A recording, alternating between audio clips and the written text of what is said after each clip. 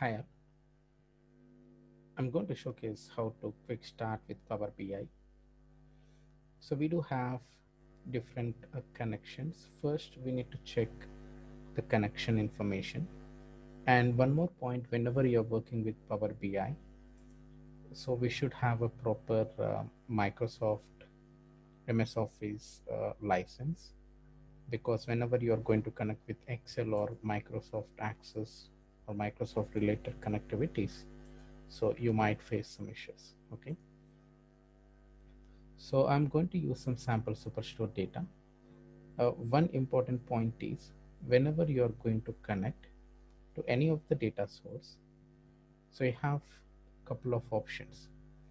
So you can have an option, just select the data, like select the table.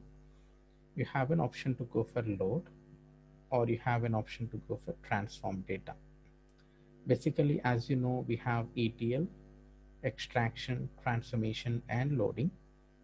So if you want to do some transformation on top of existing data, you can make use of transform data. So I do feel this is very important phase whenever we are learning Power BI, and we do have calculations, the tax related information as well. But whenever you're going to load the data, you need to understand the data. And first important thing is the data type. You need to check whether the data type is correct or wrong, or whether we have proper data types or not.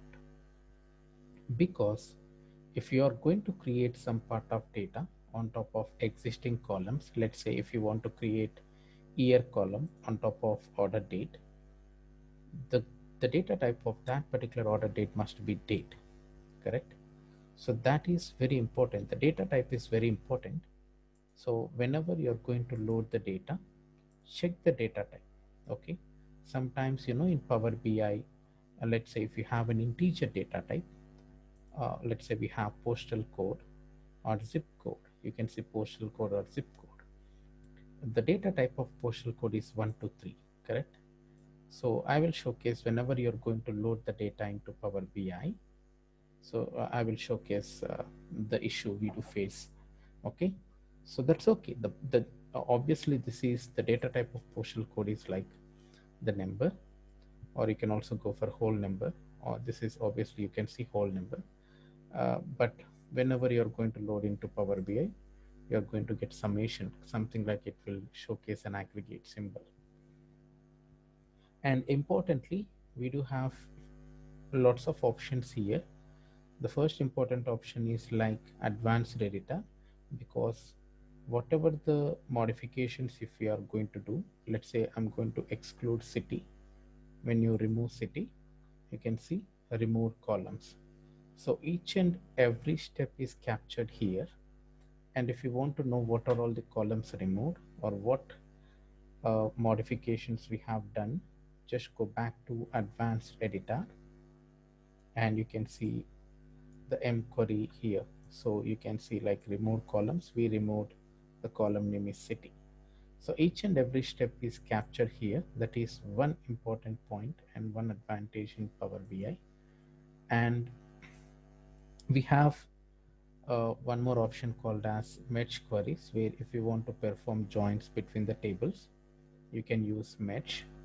You can directly merge, something like you can join tables on top of the existing tables, or you can create a separate join condition on top of these two. You can create a new merge statement. Or you can also go for append, where like append is something like union operation, where if you want to append the data, you can also use append queries. And you have split, you can also see group by option. And importantly, we do have manage parameters. We can create parameters, and we can restrict some part of data. That is also possible by making use of Power BI parameters. And we have, let's go back to second tab, like transform. So you can also go for like pivoting columns, or like you can say replace values. You have few of the options here, like you can say reverse rows, or you have an option called as group by. I'll come back to all these points. And importantly, you can also see add column. One of the excellent point I have seen by making use of invoke custom function. We actually have a invoke custom function. This is one of the important concept. It helps in few cases whenever you're going to load some part of data, and which is a different case by making use of functions. Okay, if you want to use functions and if you want to load the data based on the function or parameter value passing parameter, you can do that. And I do feel this is one of the best example where add column from examples. Okay, you can see on top of existing column you can prepare the data. This is one of the easiest way to create any of the columns. Let's say if you want to create year on top of ship date or order date, let's go back to here, order date, let's select, and you can make use of add from selection. I want to create a column based on order date. So the column name I'm going to use is year. Okay, and what is it? Let's say I want to create only year. You can type in, okay, you can type in 2019, just click enter, that's it. So it is created year column straight away. You know, you don't want to write any dax query or year functions or a date related functions. So that is what the advantage here. You can also prepare some part of data. Let's say if you want to go for November 2019, November 2019, and this is also November 2019, and the third row is June, right? Jun 2019. Perfect. You can see. So if you want to know, if you want to get this particular format, this is not year. Uh, we have like MMM YY. This is the format. So if you want to display the first three letters of the name, that is the first three characters of month name, and if you want to display complete year, something like this format, it's tough. You can see it is created automatically, but it's tough like if you want to create these kind of formatting by making use of date functions.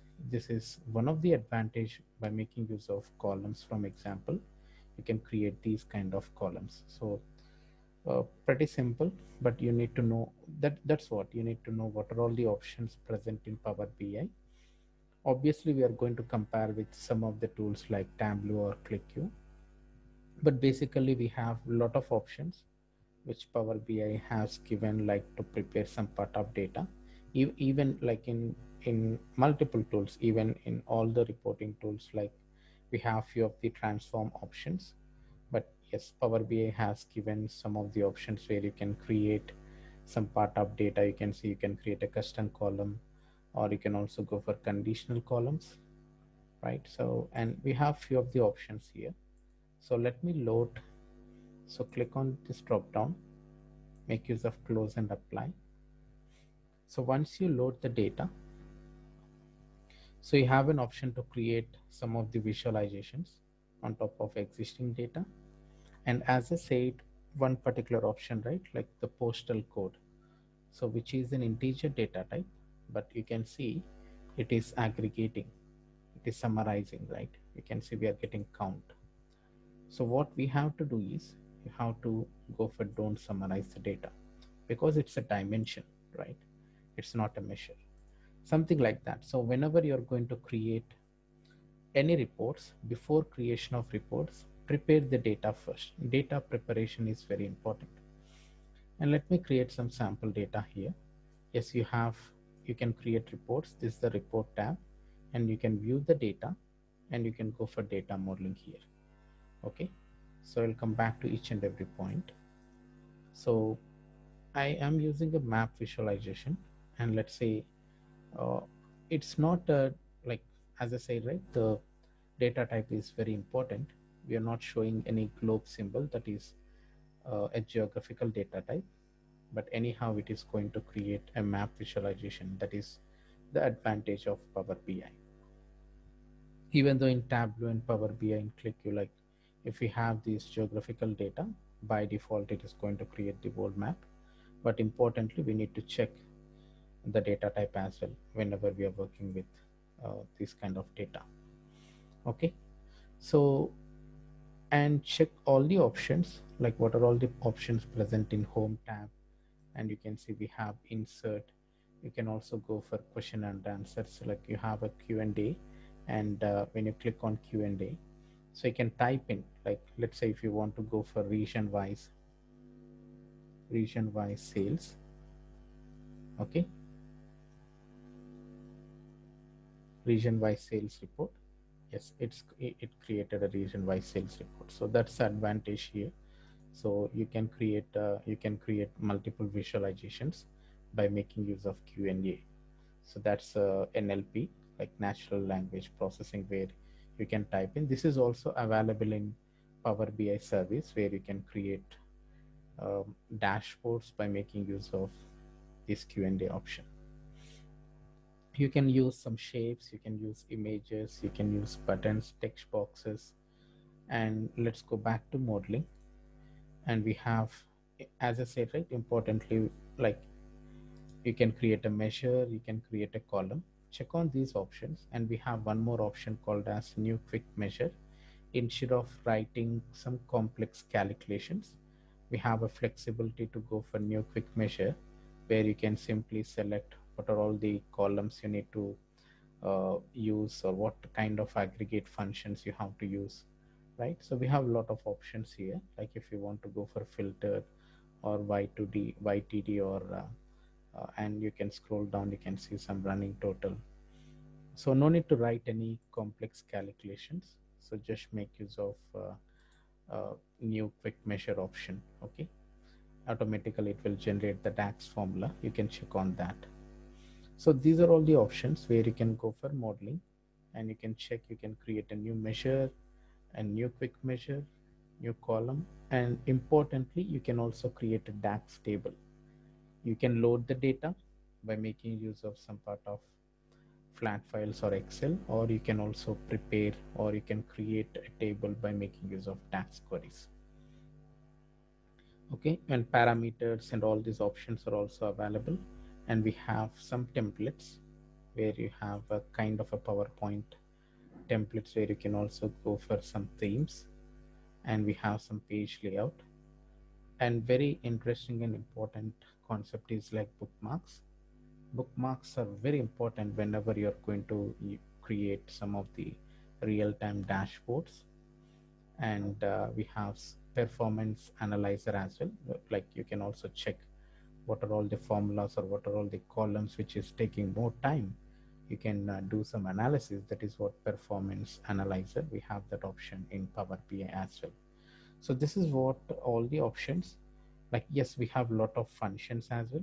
We have functions, and we have lots of DAX queries, like DAX related functions, and time intelligence, some filter options, calculate, all these options. So let's go for step by step process. But this is where importantly I do feel, whenever you are going to start with Power BI, if you want to learn Power BI, just load some part of data. You can click on this drop down, get data, or you can connect to Excel, load the data. Before you load, I do suggest go for transformations. You can use transform the data, and you can prepare some part of data, and you can load into Power BI and create those visualizations. We do have a lot of visualizations, and we do have some more custom visualizations as well. So you can see get more visuals. So we have a few of the custom visualizations available. You need to add those custom visualizations. So click on add, so that it will be added here, and you can use those custom visualizations in the pages, and you can create those reports on the fly. So thanks for watching, and yeah, please subscribe for more Power BI videos series. Thank you.